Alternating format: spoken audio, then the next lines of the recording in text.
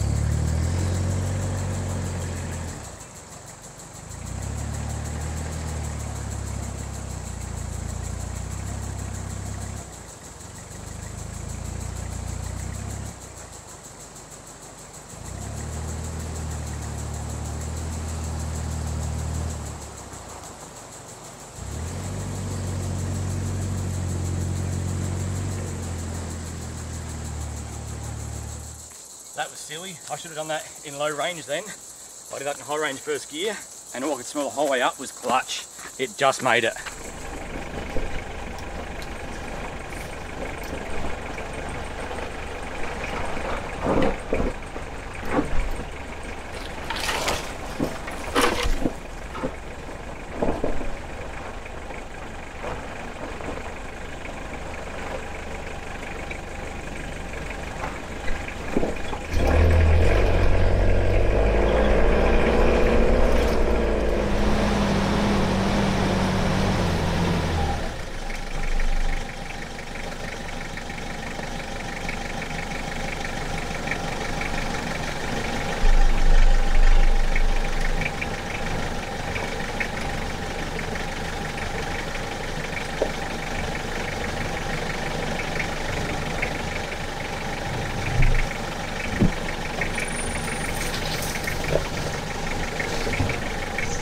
To say I'm worried right now is an understatement. I'm actually feeling sick. These tracks start off so well and plenty of room to turn around, but then all of a sudden it gets really bad heading downhill and with nowhere to turn around. It's too late. This is what I'm dealing with at the moment. It just gets steeper and steeper going down. I managed to pull in here. I can turn around right here, but I still got to go through a bit that just scared the crap out of me a minute ago. I'll show you. Oh, I shouldn't be doing this alone. Here's the spot that I'm worried about. I just went down this and I've got to go back up it. If I had another person, I'd go in the middle there, ride the ruts, but I'm by myself. I've got no one to spot me. So I've got to go across here. But the trouble is this part right here, this route, my front wheel hit it coming down and it pushed my whole car. You can see the skid marks here where it slides cars into this hole here. Now, coming down, it wasn't the awning side, but going back up, I'm gonna have the awning on this side, so I can't get as close to the tree as I did before. So I'm worried I'm gonna slip straight into there. This is scary. I'm in the middle of nowhere at the moment.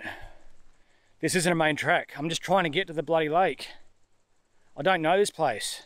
I can't even set up the camera to record it because it can't stop anywhere here. My handbrake doesn't work, and I don't trust my manual leaving in gear because it can roll and start itself. So I can't even stop anywhere to go back and grab the camera. So I'll stick this on the bonnet and hopefully make it. Shit, I'm scared. Let the air out the airbags. I'm also going to drop the tyre pressures too. Just try and give me every bit of grip I can get. That's all I can do. I'm worried even if I get stuck, I can't hop out of my car to put the winch on either because my car will roll back. I don't know what to do.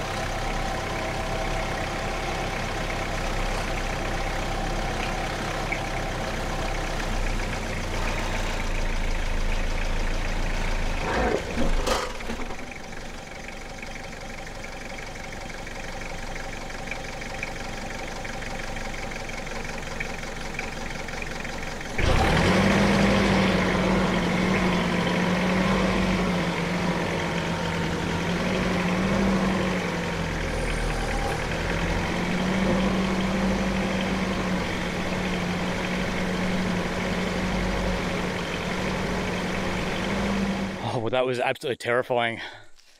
I was shaking. My heartbeat at the moment, 145. Oh, bloody hell. Thank God I made it. No more of these tracks for today. That's enough. Just find a camp. I don't care where it is. I'm not going to try and get to the spot I was trying to get to. Oh, I need to sit down. I'm about to pass out. That was scary. Have a drink of water and keep going. It's gone 3 o'clock. I finally found somewhere to camp for the night. I'm going to rest for a roll, have a couple of beers, rest my heart a bit. I was stressing that much before. I had a look at my watch. Maximum heart rate was 170. So I was stressing pretty bad. So relax a bit now, then I might go for a paddleboard and cool off because it's bloody hot at the moment. Typical Sheffels over any breeze. Feels good.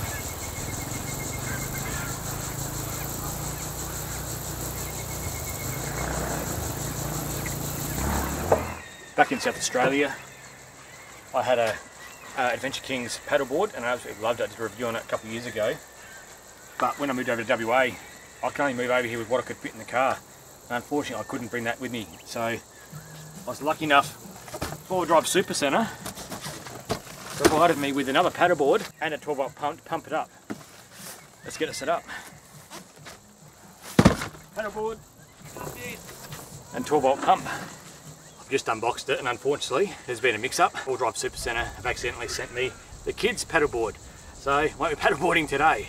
I've already spoken to them, they're going to sort it out. They really apologised. Genuine mistake, it happens, I don't care. Oh, guess I'm going for a swim instead.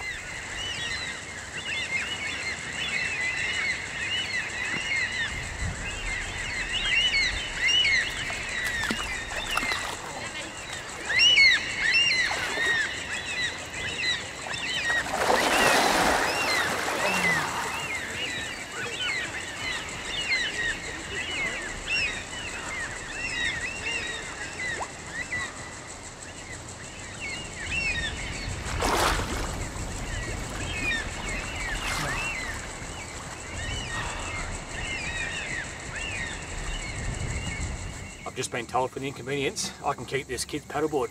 So let's go have some fun on a kid's paddleboard. I'm liking this pump so far. Test it out now. All you do is set the pressure you want. So this board can handle 15 psi. So I've set it at 15. Push start and let it go. It'll stop automatically.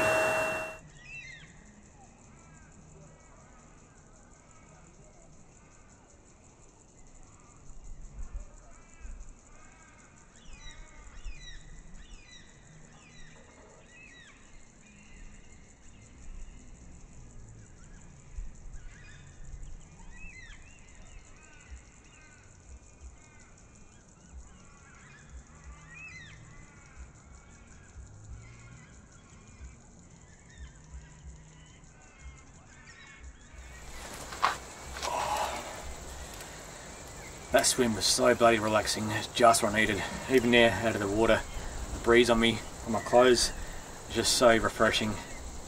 I'm just going to kick back now, relax, enjoy a few beers, watch the sunset, catch you guys in the morning.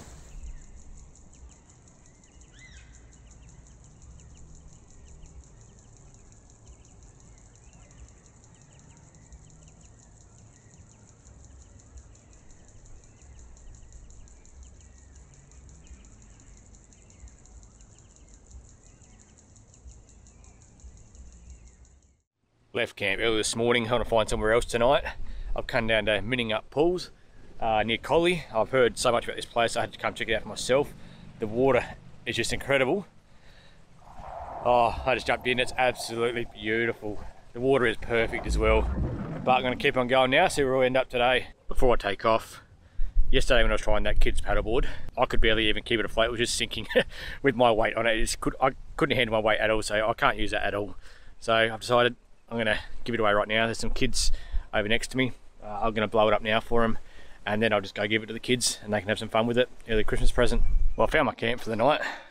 I'll go somewhere else again tomorrow. Each day I'll go somewhere different. Got my own little private beach here. Hoping I'll have a camp here. Couldn't see any signs saying I wasn't allowed to. Already set up. Straight across there is the Minningup Pool where I just was as well. So I was actually parked, I walk up this little hill here. Beautiful little spot. Hope there's some good fish here too. Just down there, you can see all the paddle boards and everything. That's the King's paddleboard down there that I just gave someone. Yeah, that's just where I was. So I'm just down the river. Look at this, I can still see the bottom of the river. Hopefully nice little spot fishing right here. Give it a try soon anyway. But I'm starting to dry off, so I'm going to jump back in the water soon and crack a beer because it's lunchtime.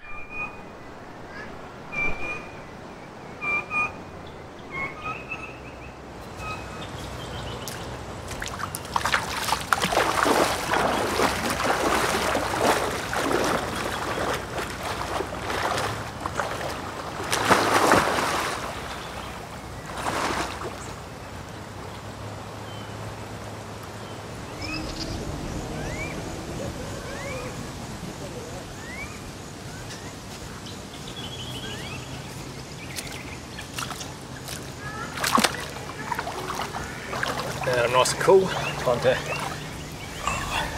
relax, crack a beer. Perfect weather to be out here.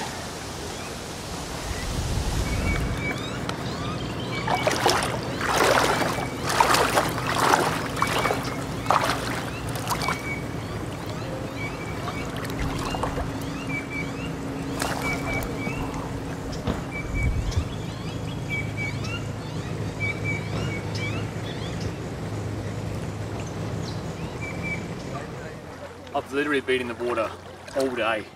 I've just been sitting in the water, in the chair, drinking beer, and I got absolutely roasted.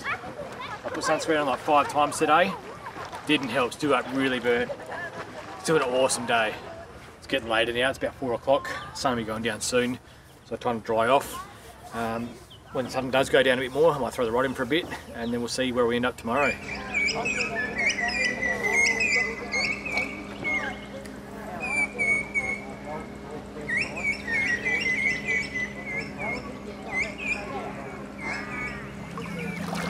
This has been the best day, so relaxing, just doing absolutely nothing at all. Oh. I was going to kick back now, no more fishing for the day, just relax and watch the sunset. See where we end up tomorrow. Oh, I'd changed my mind and I was planning on spending the day in that same spot because it was a beautiful spot, I had it all to myself, really nice and private. Just then though, I had 2 cars just rock up, parked within 5 metres of my car, and set up right next to me. So there's no way I was going to stay there. That's quite rude. People in WA I've noticed they're quite rude. They don't give a shit. So yeah, now I'm just going to go find somewhere else to go swimming. I jumped in the water then, it's only like 9:30. It's already bloody warm. So I might go to another lake and then after that might even go to the beach, see where we end up.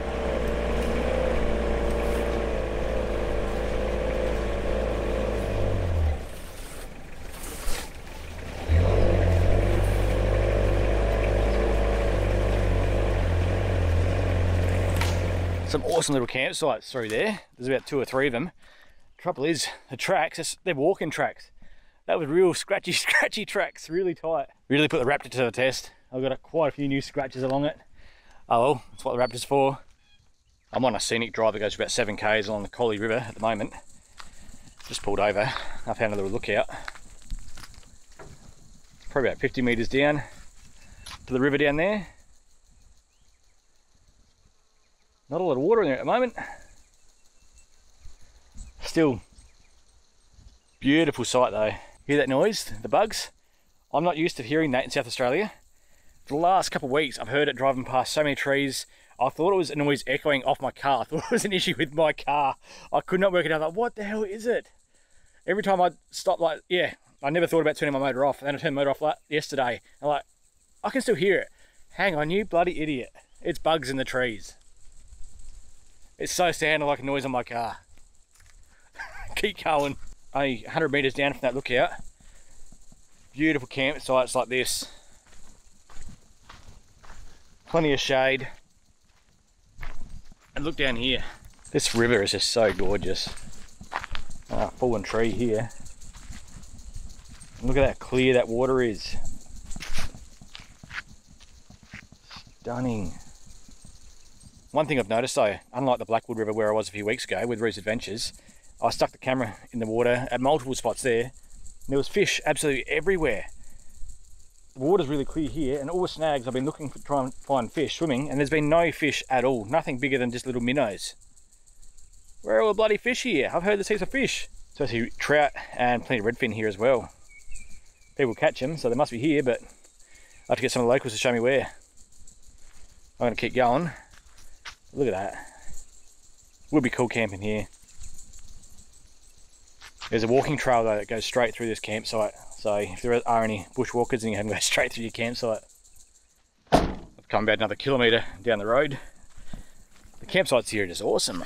Plenty of shade. Gum trees, I don't like camping on gum trees.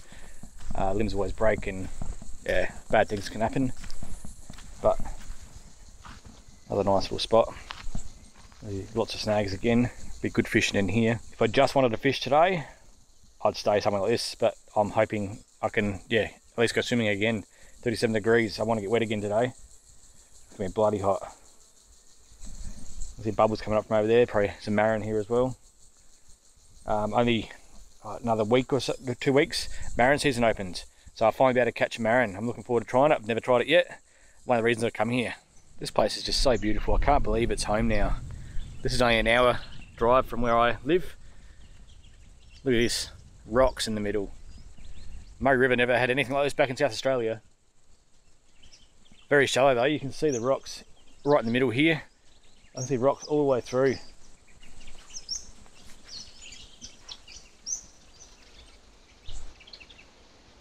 Listen to the birds. So peaceful.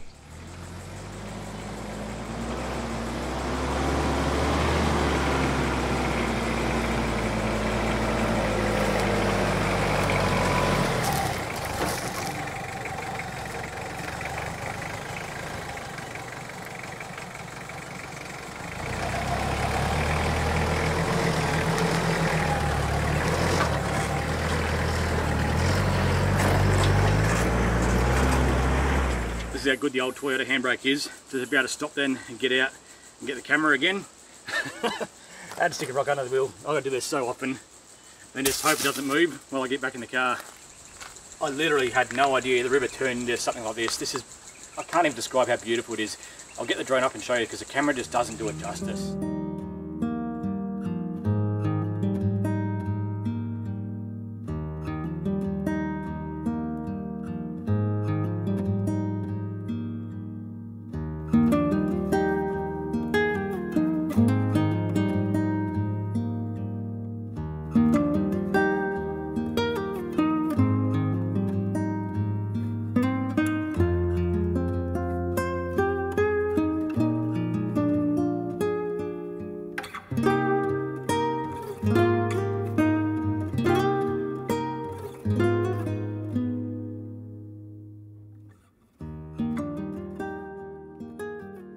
This is definitely the most picturesque bush camp I've ever seen.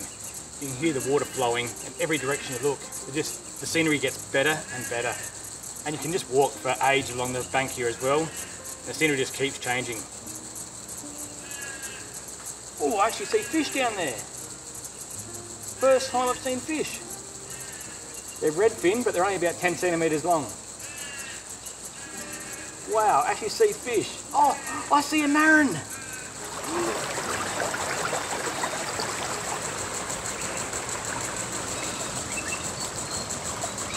Come winter time, I'll be parking the Hilux right here with the water just here.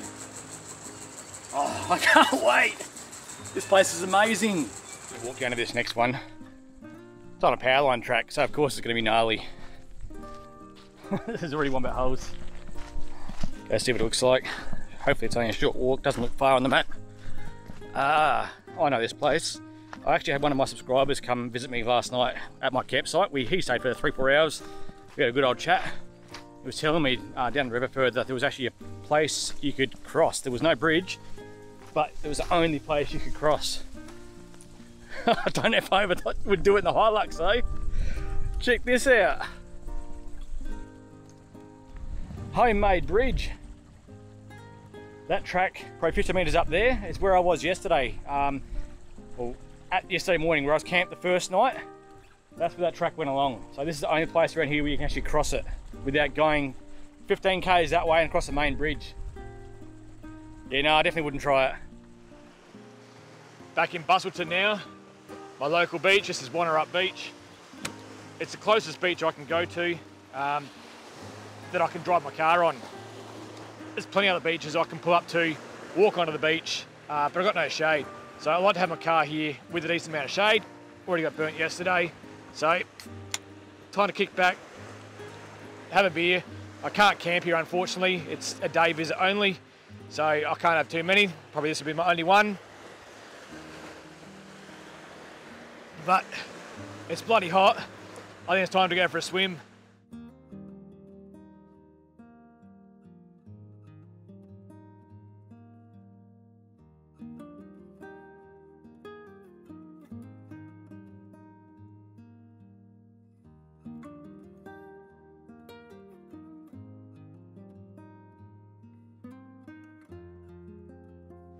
Today is Christmas Day. I've been trying to distract myself. That's why I've come camping this weekend. My kids are still 3,000 k's away, or 3,500. So it's the first year I haven't been able to see my kids at Christmas time. So it's been a pretty hard year for me. Looking forward to getting my son over here, but it's still going to take a few more months. I've rang him, he's had a great Christmas. And I hope you all had a great Christmas as well. I hope you've enjoyed this little adventure, completely random adventure. Each night, didn't know where I was going to end up, but it's been a great time anyway. Hope you've enjoyed this video. If you have, leave a like. If you haven't already, consider subscribing. But thanks for watching the video, guys, and I'll catch you on the next one. Cheers!